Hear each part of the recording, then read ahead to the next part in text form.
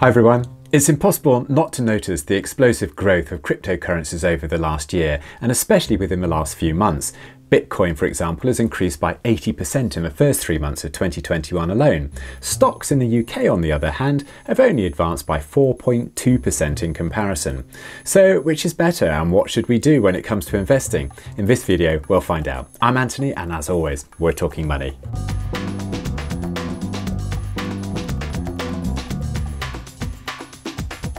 Okay, if you don't already know, cryptocurrencies are the new kid on the block. There are lots of different types with different characteristics, but essentially they're digital currencies held in digital wallets. Just like your physical wallet, if you transact with somebody, then that somebody needs to know that you actually have that currency in your wallet.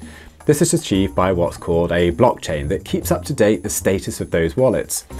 Given that there are now hundreds of thousands of wallets holding bitcoins or other cryptocurrencies and millions of changes in these wallets every day, the blockchain needs to be updated every second so that it gives an accurate reflection of these wallets at all times. The complexity of doing this is immense. In the case of Bitcoin, over 160 quintillion calculations every second need to be made to keep the blockchain up to date. And this is done by more and more powerful computers that consume more and more power. Power consumption is starting to become an issue with Bitcoin's blockchain, and it now consumes roughly the same power as the whole of Ireland or Argentina. But whatever the mechanisms are they a good idea compared to investing in stocks and shares? Well, to answer that, there are 3 things we need to answer. Firstly, what do shares offer that cryptocurrencies don't? And of course, you can phrase that the other way around. What do cryptocurrencies offer that shares don't? Second, what is the risk-reward profile of the two?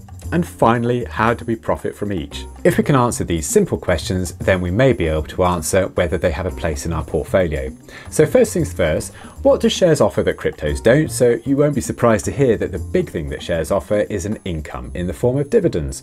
Cryptocurrencies don't, so your total return on shares is made up of both the price change and the dividend, while with cryptos, you are reliant on just the price change going up, hopefully. Cryptocurrencies, on the other hand, trade 24 hours a day, 7 days a week, and are finding global acceptance as a recognised separate asset class in their own right. Next is the risk-reward profile of the shares in crypto. Shares over the long term return about 6 to 7% per year after accounting for inflation, and this record goes back decades. That said, the risk on individual shares is notable, and they can and occasionally do sink down to zero. The company can go bust, as was the case with Enron, Lehman Brothers, Woolworths, Debenhams. You can probably think of a few yourself. Even stocks that don't go bust can lose much of their value, like Royal Bank of Scotland, that lost 95% of its value in the financial crash. Not surprisingly, cryptocurrencies are hugely volatile compared to shares. The Cryptocurrency 10 index, that includes Bitcoin, Ether, Litecoin and others, has increased by over 100% this year alone. Clearly the rewards can be much higher with crypto, but unlike shares, the risks do not stop at the possible sudden steep reversals of price that can be up to 10% in a day.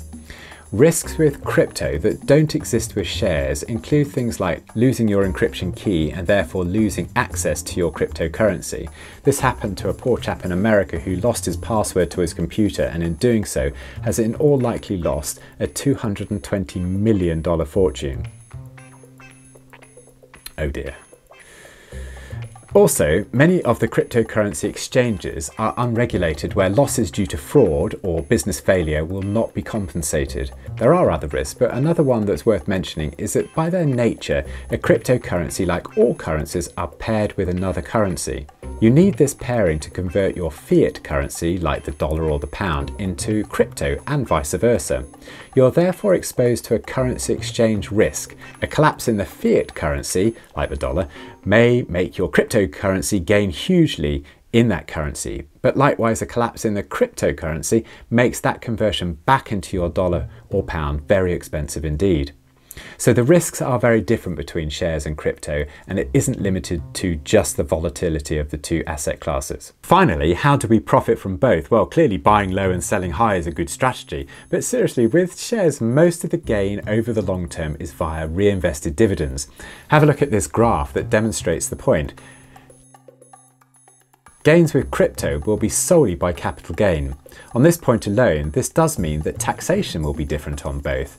A gain on cryptocurrency will be treated as a capital gain and taxed either at 10 or 20% depending on your income, and dependent on whether you've used your capital gains tax allowance. Share gains and income can be totally tax-free if they're held in an ISA, but if they're not, then you'll have to pay income and capital gains tax, but only if you sell your shares and take the income out of your portfolio. This really does highlight the importance of the ISA tax wrapper that protects you against all these taxes.